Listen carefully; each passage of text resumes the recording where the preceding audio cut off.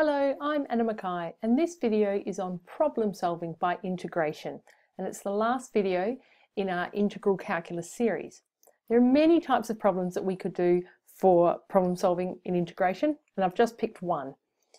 So here we go. The rate of traffic flow, represented by dn by dt vehicles per hour at an intersection, is given by this function here. So it's an e function with a domain between 0 and 4, and that would be 4 hours.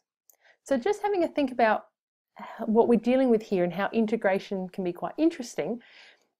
This is the rate of traffic flow. So thinking about what our actual function would be, that would be, say, an n function, n of t.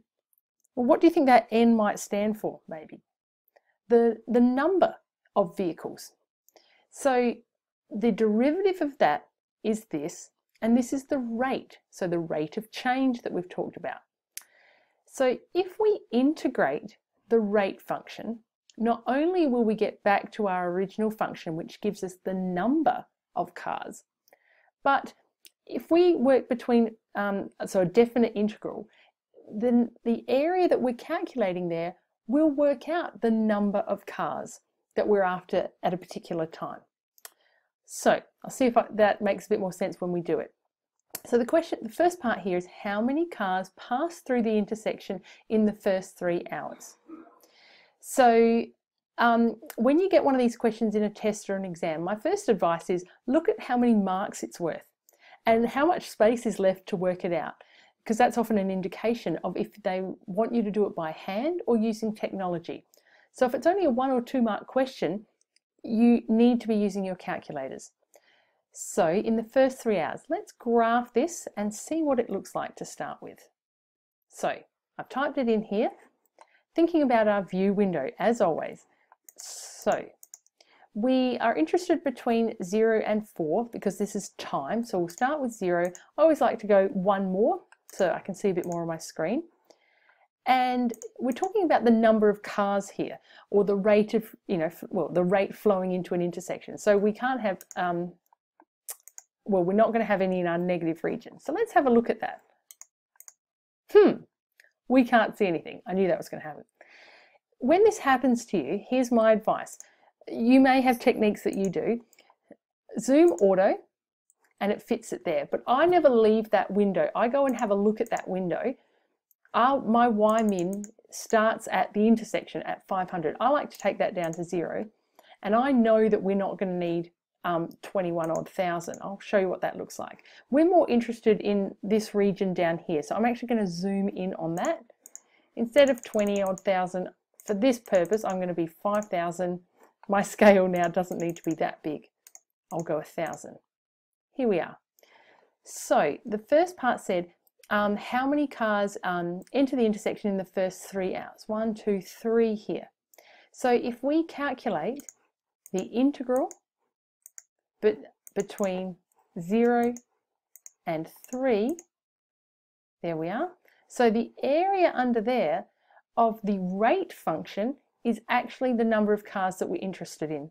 So I'll write that down for you because it might be a little bit hard to see. Going back here, it was how many cars passed through the intersection in the first 3 hours. It was 5,658.5 cars. We should probably round that. Practicing rounding to 3 significant figures, we'd have 566 cars, because we can't have 0.5 of a car. Okay. Next part, 2 more parts. Use the rules of integration to find the number of cars passing through the intersection between t is 0 and t is k. So at any point in time that we're interested in. So we have to do this theoretically in some ways. So the integral, so we can set that out. The function was 500 e to the 0.75 t of dt between 0 and k that we're interested in. So let's integrate that with respect to t. So integrating an e function, you copy and paste and you put it 1 over this coefficient of t here. So I'm going to have 1 over 0.75. I've got square brackets multiplied by the function 500 e to the power of 0.75 t, close the square brackets between k and 0. I'm going to tidy that up a little bit as well. Well, I'll tidy that up first. This comes out to be 2000 on 3. I like to leave that as a fraction as long as possible because it keeps the exactness of the answer. The moment you round to decimals, you lose exactness, and sometimes towards the end of a question you get asked to do something in exact form, so you would have to go back and change it. So keep fractions as long as you can. We're going to sub in now for k and 0, so 2000 on 3, where you see a t, you're going to put a k, and I say that and I don't do it, and subtract off now where you see a t, you put in a 0.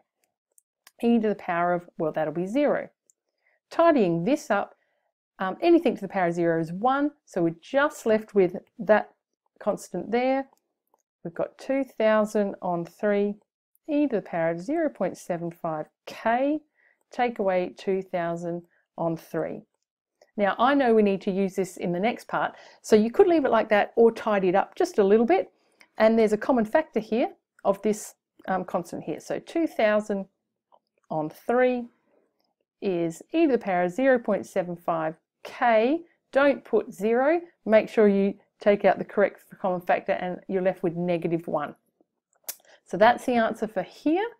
And remembering what we've got written there, hence estimate to the nearest minute when the 1000th car passes through the intersection.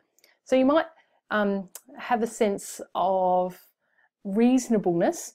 So 1000th car. Think back to part A. How many cars after 3 hours? It was 5,600 cars. That was after 3 hours. So the answer that we want here needs to be less than 3 to be reasonable. So that's just a good way of checking in your head. It says hence estimate, which means you must use what you've calculated before.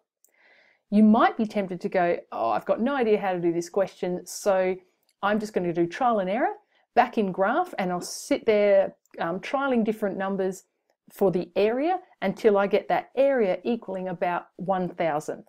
Well, you can do that. However, you wouldn't get marks for this question because you didn't use hence. So what we need to do is find out when that function, well, the integral that we wrote down before, which was this, 75k, take 1, is equal to 1000. So that's when the rate, the integral here is equal to 1000 cars. And we need to solve for k. So this is good practice on solving exponentials. So rearranging, we'll times through by 3 and divide by 2000. So we'd end up with 0.75k. Well, I'm going to go back to t because we're in terms of minutes here. Maybe I'll squiggle that one out, make it a t, is equal to, so 3000 on 2000, which is 3 on 2. And solving for e to the power of 0.75 t, add 1 to the other side, we'd get 5 on 2. Now, how do you solve for that? You log both sides, do a natural log. The natural log of ln e is 1, and so it's the equivalent of 0.75 t is equal to ln 5 on 2. Keep solving for t here. We'd have divide by, well, times by 1 on 0.75, 5 on 2.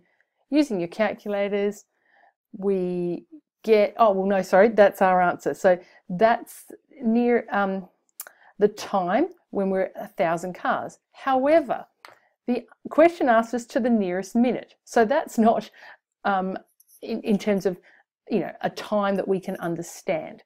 So that comes out to be 1.22 if you put that in your calculator. You cannot write 1.22 hours because we want it to the nearest minute. It's not 1 hour and 22 minutes. That's 0.22 of an hour. So you need to do some extra calculations and multiply that by 60, because there's 60 minutes in an hour. That comes out to be about 13 minutes. So therefore, T, we have 1 hour, hence the 1, and we need to add on 13 minutes. So 1 hour is 60 plus 13, so approximately equal to 73 minutes.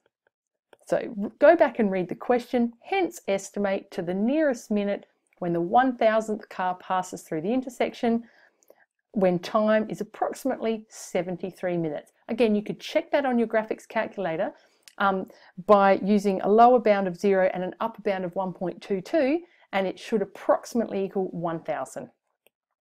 So that's the end of this video. If you liked it, give it a thumbs up and subscribe to the channel. And that was the end of the Integral Calculus series. Thank you.